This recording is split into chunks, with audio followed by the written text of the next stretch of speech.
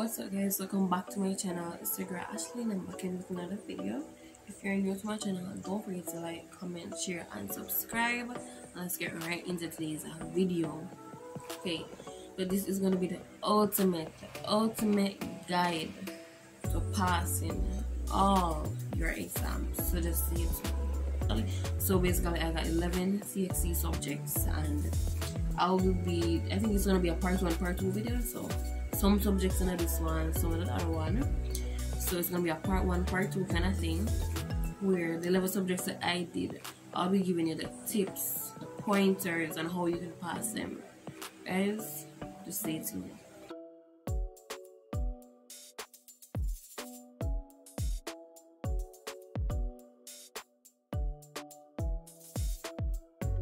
So, and by the way, this is very subject. We're gonna do the general first, so we're gonna get into the subject specific basically. So let's do the general overall pointers to pass in your CSEC exams overall. Guys, first and foremost, I always say this: understand your content, right? So just 2 tips, right? 2 pointers. Understand your content. Like, make the time. Even if there's no time, make the timer. You have to understand your content, right? Because to be honest, on the paper 2 you don't know. The paper 2 is a bit more unpredictable than the paper 1, because you know that on the paper 1 you have the repeated multiple choice questions, but paper 2 is a little bit more unpredictable, right? And how it goes, I think it's how the marking goes. Is it 50% paper 2, 20% SB, 30% multiple paper 1? Correct me if I'm wrong, but I think it's that. It's something like that. Right? Anyway, so the general pointers that I give you to pass in your CSEC exam, CSEC or CAPE as well maybe, but please go over your content, because in the paper 2 it's a little bit more unpredictable. So it's not like the paper 1 where you pass papers, you do the multiple choice paper 1s and you go through and you see that they keep on repeating. The paper 2 is not like that. You might be lucky if you see a repeated question on the paper 2, but most of the time, majority, like 99% of the questions are going to be different, right? You cannot predict the paper 2 like how you can predict the paper 1, right? So because of that, you have to understand the content to some extent. Like, I know it's time that you don't have, but that's the only way we're gonna pass the paper 2.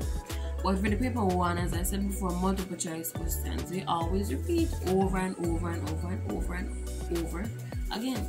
So for example, when I was doing my social studies exam, for the multiple choice, I did past papers from I think all the way from 2012, because I did in 2020, I did exam in 2020, so I did past papers from all the way back to 2012, come straight up to 2019. And guess what? When I went to that social studies exam, I think like it was 60 questions. I saw about 58 of those questions before and their answers. So when I went to that paper 1 exam and I saw that, I was like, how kind of foolish is this? Like, is this a joke? All of these questions repeat? So the thing when the CSEC repeat questions, they're not going to just repeat the questions from the paper 1 and know that the questions repeat. For example, even on the my mathematics paper 1, like questions, like the first question, like I think it came the year before, you know. But anyway, when CSE I do these things, they're not going to choose it from 1 year. They're going to take from 2011, from 2013, one from couple from 2015 and mix it together, and that's your new 2022 paper 1 multiple choice paper. That's all them do. It's a bank of questions and then just shuffle, fling out some, and the chances are pretty high that they will repeat. So those are my general tips for that. Now let's get into subject specific. How we can pass those subjects. First I want to start with mathematics. So I did maths twice. No, so I did mathematics. I did mathematics in grade 10, I got a grade 3. Then I did mathematics in grade 11, I got a grade 2. Now guys, the trick to mathematics, let me tell you this. That math exam, that paper 2 math exam, don't make much sense to me, right? Because I don't even remember how long was the exam, but when I went to that exam, I was panicking, like when the paper is so thick, so heavy, that paper 2 so thick, so heavy, and the time just is like there's a specific time that you're given to do each question, and if you don't know it, like you don't have a little room, like a little time they can figure things out, is like a rush thing, right? Rush thing. So I think that is the reason why so much people, so much kids, so much students fail maths, because to be honest, I don't think that paper 2 makes much sense. All I can say is, you know, get that paper, you just start work, just start zoom through that. Your matrices, your vectors, you buck up on them, so start zoom through them. Anyway, that paper 2 don't make much sense because I feel like the time that they give, they should give you more time. Because the thing about that maths paper 2 is that most students don't even finish the paper. Like, but your head foolish just not finishing, but I didn't finish that paper. Like, time did up. So when you're going to that exam, work your hands fast, because you'd be surprised to see how fast that time run off. Okay? Yeah. For the paper 1s, as I said, paper 1s do repeat, so just go present the paper 1s for mathematics. That is that mathematics SBA and your paper 1. If you know you don't know nothing else, they are your only hope. As that paper 2 is a 50-50 chance thing. So I was saying that I don't even realize that there's actually a pattern in the way the questions are set out. Like, for example, you know those mixed numbers, like when you add mixed numbers question, that usually starts off the maths paper, like something similar to that usually starts off the paper. Same thing with the multiple choice. Like, there's a specific question, like the format is kind of the same. For example, I know on the maths exam I have a matrices and vectors. Usually they're around the back. They're usually to the back of the paper, you know that, right? So there's a format. So just look through your past papers and you'll see them. Also now, for what can help you with this maths now, there are teachers on YouTube such as Kerwin Springer, like he's a maths teacher on YouTube. You can check him out. And also if you want mathematics past papers, you can go to CSEC pastpapers.com. Free past papers. You can just go on Google, write it in, and you find the website. They have it for, I think, all CSEC subjects, majority, if not all. They have it there. So just go on CSEC and check it out. Maths is a subject that needs practice. So you need to practice. You need to practice. Maths is different from the other subjects, so you know that you just have to practice the maths. That's the only way you're gonna get it right. Now, moving on to the sciences, we're moving on to just some general tips for biology, chemistry, physics. Now, on those papers, the paper 2s for all of these things, like when I did biology, chemistry, and physics, there was a graph on each paper, right? There was a graph on each paper, so don't think you can run away from the graph business. Make sure your graph skills up like that. For physics, you line up best fit, you know to find your scale, you need to know how to label your axes and do all of that. Physics, your gradient, have your things locked like that. Biology, same thing, you need to your graphing skills have up like that.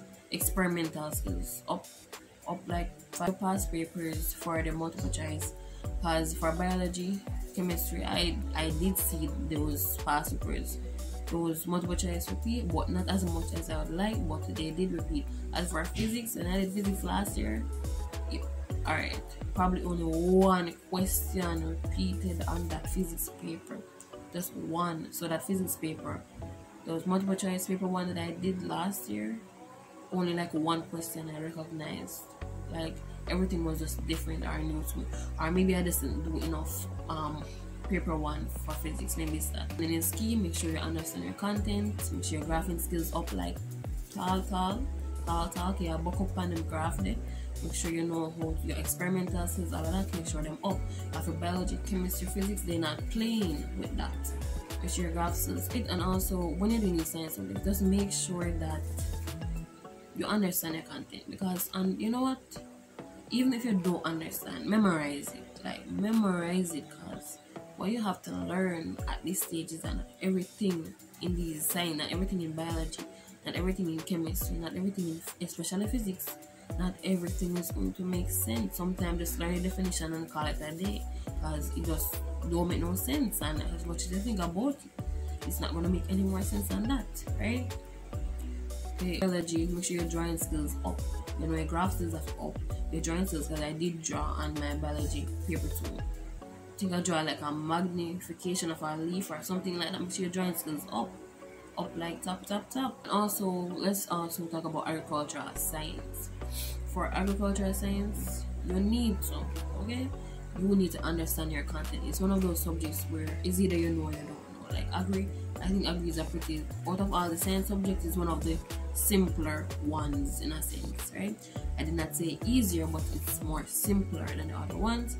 And so like aquaponics, hydroponics, all those things, you need to know them, understand them, go on the farm at the school and just learn, read the books. For example, out of all the science subjects that I did, I probably enjoyed agricultural science the most out of all of them, because it was just not as hectic and as lab as the biology, chemistry, physics, or whatever, right? So guys, and on that Agri paper, my Agri grade for last year was a grade 1 with distinction in agricultural science. I'm telling you, understand your content and do your paper once, and to be honest, you can get that distinction in Agri. Just do what you have to do if you want that distinction, okay? Yeah, the paper 2, understand your content, paper 1, multiple choice, right? Can't lose with that. And for example, now let's move on to maybe food and nutrition. For new food and nutrition, paper 1, for the paper 1, do your multiple choice past papers if you have it, right? And for the paper 2, understand your content, like understand the nutrients, the minerals, the vitamins, the different methods, the everything in foods basically. You need to understand it, because to be honest, food and nutrition is a technical subject, right? So what I think is that when you do your practicals and stuff like that, and your time plans and them stress you out, it actually helps you on the exam, right? It actually does help you on the exam to answer the questions. So you just need to learn your content, learn it, because paper 2 don't play, right? You cannot predict the paper 2, and the paper 2 is the one that I think gives the most marks, so you can't play. Just make sure so you do your past papers. Make sure you study, you understand your content. You study, you do your past papers, especially for paper 1, because they do repeat. And if they don't repeat, if it does happen, they're going to the exam, and for example, they took a question from 2010, but guess what? You never see the 2010 paper 1, right? But you never know. So guess what? You have to use your understanding to answer that question now, right? So understanding is key. You can't lose with that. Okay? So guys, that's the end of this part 1 of this ultimate guide to passing your CSEC exams. Guys, you can also go and check out my other video, my 2021 CSEC results.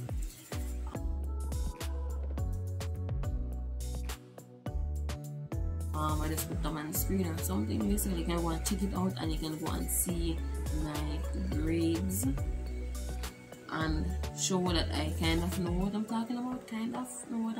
Basically, guys. Yeah. But for the subjects that I talked about in this video, I talked about mathematics. I said I got a grade 2. I talked about biology. I got a grade 2. I also talked about chemistry, grade 2. I talked about physics. No, physics just it's one of those subjects where you just memorize because you don't understand anything. I got a grade 3 in that subject.